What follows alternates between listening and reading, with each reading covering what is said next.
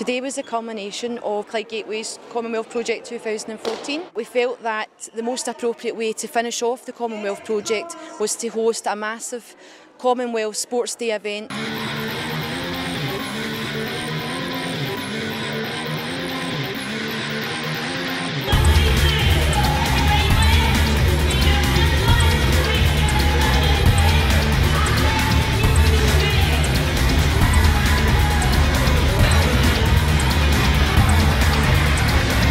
Fantastic, and we're delighted to be working with our colleagues from Trinity High School to organise an event like this in such an iconic venue. It's been a year and a half in the planning, and right at the beginning we had 6 pupils from Stonelaw and 6 from Trinity who got involved and told us what sports we should involve, down to designing the t-shirt which all the young people will have to take away as a souvenir of the day. Clyde Gateway's South Lanarkshire Education Services and also South Lanarkshire Leisure.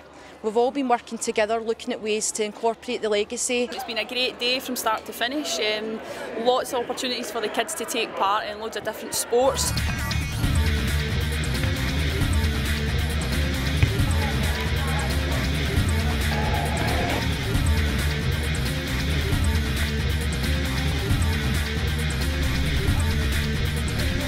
There's a range of coaches here today who'll be hopefully representing Scotland in the Commonwealth Games. That's really great for the kids, great role models for them to look up to and hopefully kick on from here and take part in sport within their school or in the local community at local clubs. Today we've had Judo Scotland assisting us. We've also had Netball Scotland and the Scottish Thistles. Again, they're in the same situation where they're entering top athletes into the Commonwealth competition for this year.